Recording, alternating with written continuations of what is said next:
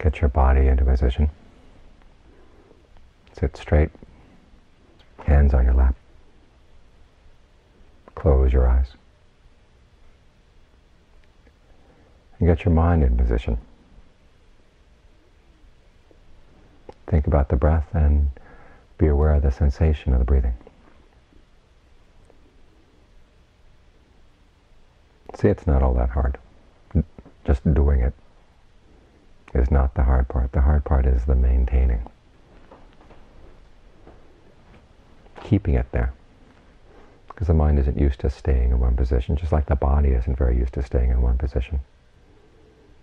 But the mind tends to move a lot faster and to be a lot more fickle than the body.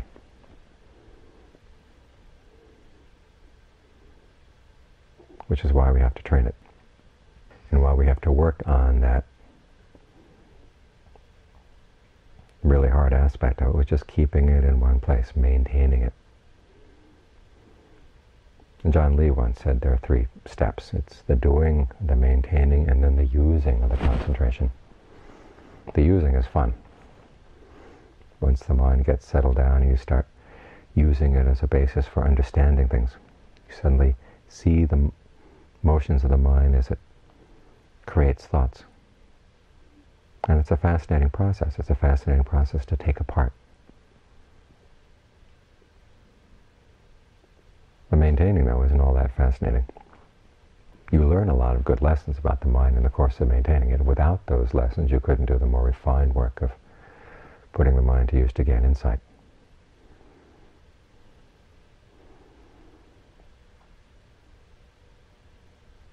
But still, it's the most difficult part of the practice. And John Lee once made another comparison. He said it's like putting a bridge across the river. The pilings on this bank and that bank are not hard to place, but it's the pilings in the middle that are hard to place. Because you've got the current of the river that you've got to withstand. You dig down and put a few stones on the bottom of the river, and you come back with your next load of stones, you discover the first load of stones has washed away.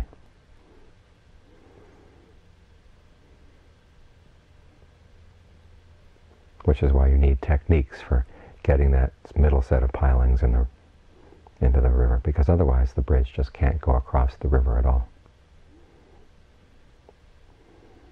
So this is what we work at. In the beginning, the work is simply the question of noticing when the mind is slipped off, and bring it back. Slips off again, bring it back again. You try to get sensitive to when you can tell that the mind is about to slip off. It hasn't gone yet, but it's getting ready to go. It's tensed up and ready to jump. When you can sense that, then you can keep the mind more and more consistently with the breath, because as soon as you feel that tensing up, you just relax it. You don't have to ask about where the mind was going to jump, because there is a temptation. Sometimes the mind gets ready to jump off to something, and you wonder, well, where is it going to go next? And part of you wants to see where it's going next. Or when a thought forms, and it's just that vague sensation of a thought, and the mind puts a label on it. And you want to see, does this label really fit? But if you look more carefully at the process, you begin to realize that whether the label fits or not, the mind has a tendency to make it fit. So it's not a question of whether it's a true label or not, it's whether you want to follow through with that process of making it fit into the label. And you don't have to do that. You notice a little stirring in the mind and the label coming up, and you don't have to ask whether the label is true or not, just let it go. So that the stirring itself can disband.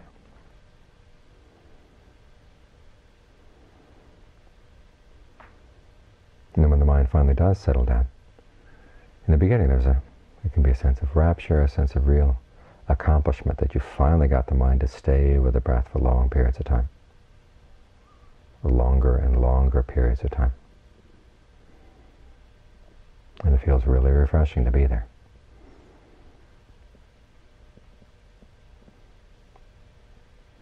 And then you make it a game, seeing how quickly you can get there, how often you can get there, what activities you can be doing at the same time you might get the mind to settle down.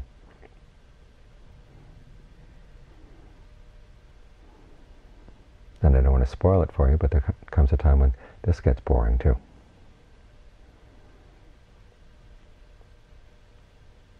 But it's boring only because because you lose perspective. Everything seems calm, everything seems settled, and there's a part of the mind that gets bored. And oftentimes that's your first object of insight, is to look into the boredom. Why is the mind bored with a particular state of calm and ease? Because after all, the mind is in its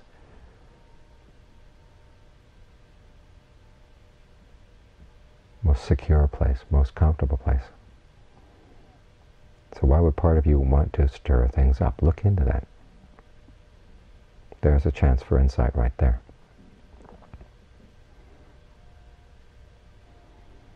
Or you start telling yourself, this is really stupid, just sitting here still, still, still, calm, calm, calm. This is not intelligent at all. This is when you have to remind yourself you're working on a foundation. And the stronger the foundation, then when the time comes to build a building, the taller it can go. The more stable it'll be. Because when insights come, you want them to be solid insights. You don't want them to be the sort of thing that knocks you askew. In other words, you gain an insight and you get so excited about it that you lose perspective. Forget to take it and look on the other side. When an insight comes, as John Lee always recommends, we'll turn it around, turn it inside out.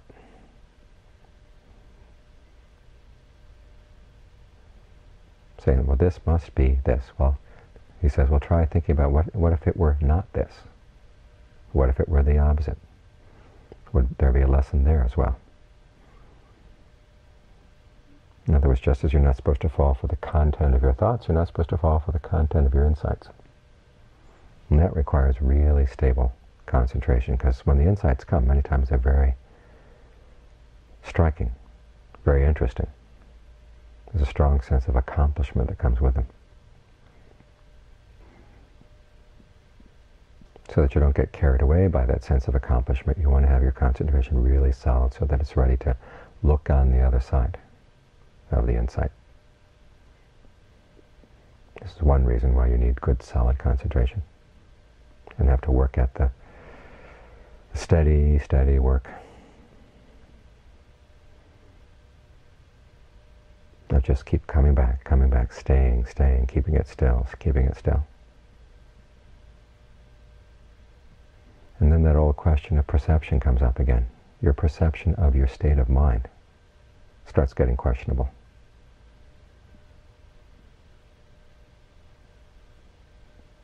Or file that away for future reference. Because as the Buddha said, all the states of concentration, all the states of jhana, up through the state of nothingness, these are all perception attainments. It's the perception you apply to them that keeps the state going. And as you stay with it, there comes to be a slight sense of the artificiality of that perception. But wait until this concentration is really solid before you start questioning it. Because again, the perception is what keeps the state of concentration going. And it is an artificial state that you're creating in the mind. And when the time for insight comes, that'll be one of the topics you really want to focus on, is the artificiality of that concept, the artificiality of the perception that creates that state of concentration you've been living with. But for the time being, just file it away for future reference. If you question things too quickly, too early, everything just falls apart in the mind and you're back to where you started.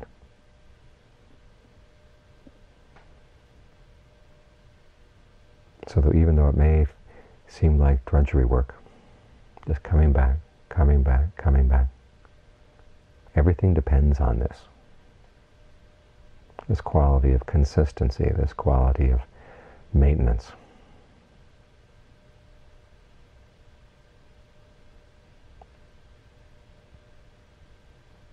Get really good at it, get really familiar with it.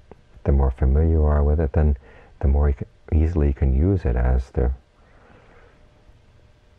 topic of insight when the time comes. there's a passage where the Buddha talks about the meditator whose mind has attained a really solid state of equanimity. You realize at that point that you can apply it to different things. You can apply it to the sense of infinite space. You can apply it to the sense of infinite consciousness, nothingness, either neither perception or non-perception. Once you recognize precisely where those perceptions are, precisely how you can focus on them and stay there, the insight is going to come when you realize how constructed they are. In the beginning, it's very obvious that they're constructed because you're working so hard to put them together. But as you get more and more familiar with them, there's a greater sense that you're simply tuning in to something that's already there. And you're more impressed by the already there-ness of the state. And you begin to lose sight of the act of tuning in because it gets easier and easier, more and more natural. But it's still there. And it's still that element of construction, that element of fabrication that keeps you there. And when the concentration gets solid enough so you can really look at it, even if in its most refined state, that's when the insight really hits you. How constructed this is. How artificial the whole thing is. Something you've learned to depend on. If you start analyzing things in terms of the three characteristics before you've really depended on them, before you've really gotten familiar with them, it short-circuits the whole process. Oh yes, concentration is unstable. Well, anyone can sit and meditate for 2 minutes and learn that. And it doesn't mean very much. But if you develop the skill so that you're really solidly with it,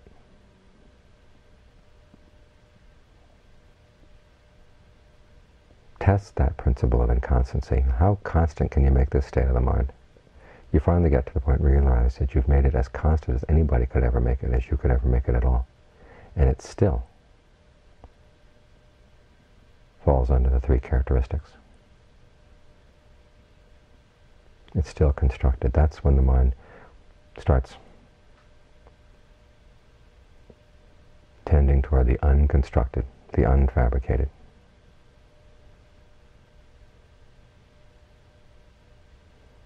And if you brought the mind to still enough a state of equilibrium, you can stop fabricating. And it's not just an intentional saying, well, I'm going to put a stop to this, but it's learning how to do that without any new intention at all taking the place of what you've been doing.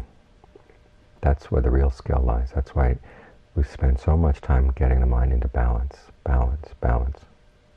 Because it's only in a state of balance like that that you really can totally let go. Some people have the conception that meditation is a process of getting the mind into a really extreme state where things break through, bring it to the total edge of instability, then suddenly break through to something deeper. I have yet to find the Buddha describe it that way. For him, it's more bringing things to a state of balance so that when the time comes to stop fabricating, the mind doesn't tip over in any direction at all. It's right there.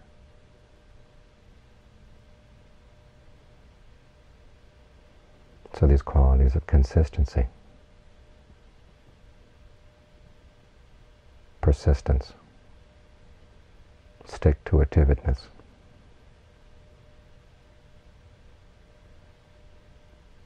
training the mind so it can really trust itself, depend on itself, rely on itself,